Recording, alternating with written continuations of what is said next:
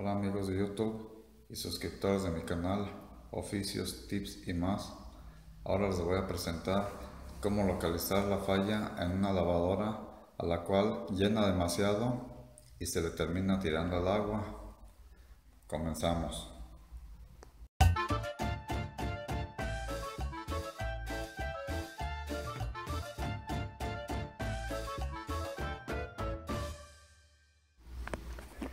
Una falla no muy común, pero sí algo recurrente en las lavadoras automáticas es cuando van llenando y empiezan a dar cuando llegan al nivel, pero pasando un rato se apaga el giro del agitador y se vuelven a activar las válvulas y se sigue llenando. Vuelve a llegar al nuevo nivel y otra vez gira el agitador. Pasado unos minutos se vuelve a detener el agitador y se vuelven a prender las válvulas para llenar de más agua. Y así hasta que el agua comienza a tirarse. Entonces en este video vamos a resolver cómo detectar esa falla y lo que se le tiene que cambiar. Para realizar dicha prueba solamente se requiere un desarmador para poder quitar los tornillos de aquí atrás. Solamente son estos dos tornillos, este y el del otro lado.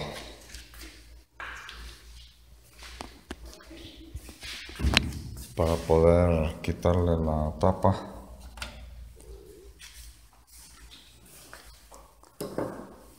Entonces, para zafar la tapa hay que levantarla de acá atrás, de los dos lados, y luego empujarla hacia el frente, así. Ya después de estar empujada hacia el frente, la abrimos completa.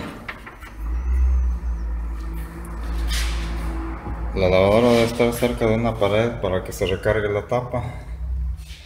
Bueno, ahora el siguiente paso es, como sabemos que el encargado del nivel es esto que se llama presostato,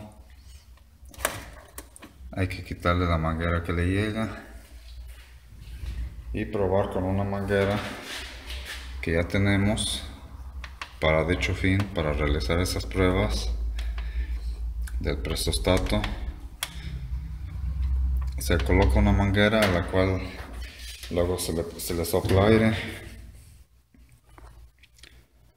y debe de escucharse ese ruido.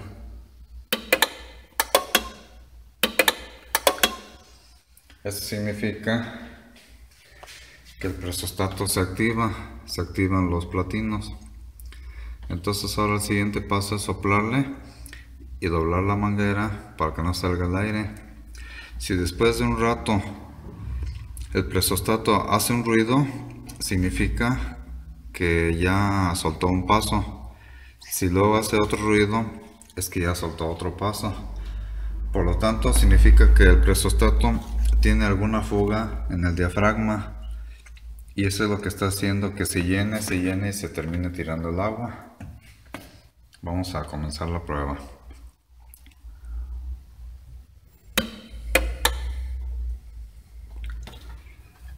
Ahí está ya la manguera doblada.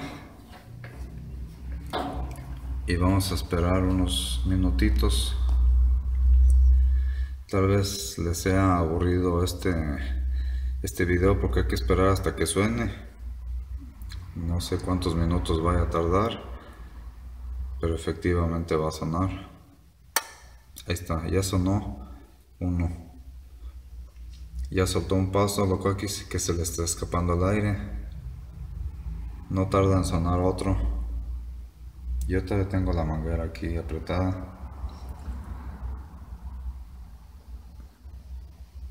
Ya sonó otro, ya está a punto de que se detengan el agitador. Y si llega a sonar otro, quiere decir que ya soltó todo el aire.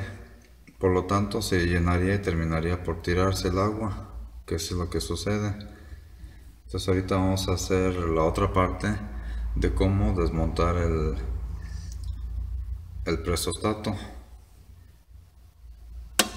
Ahí está, ya sonó, lo cual quiere decir que ese presostato suelta la presión. Ahora ya soltamos aquí y no hay presión. Vamos a proceder a desmontar el presostato.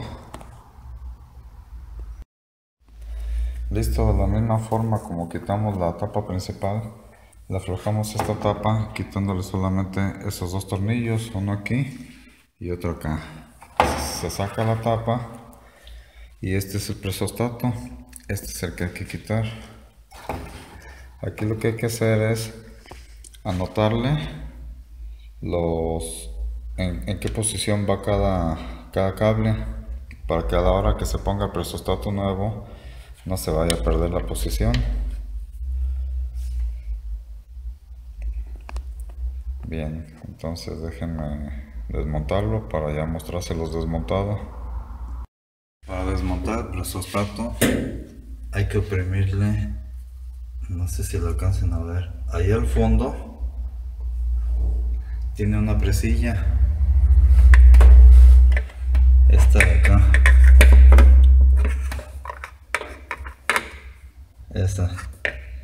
esa presilla hay que oprimirla para que se bote el presostato hacia arriba. Vamos a dejen ver si se la alcanza con el celular.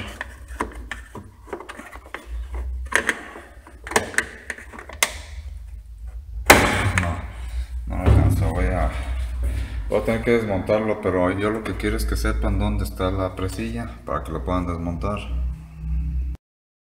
Listo, esta es la presilla que hay que apretarle para poder desmontar el presostato. Ya ha salido, ya solamente es cuestión de anotarle el color de los cables en cada posición, poner un presostato nuevo y con eso se soluciona el problema. Eso es todo lo que tiene este presostato, suelta la presión.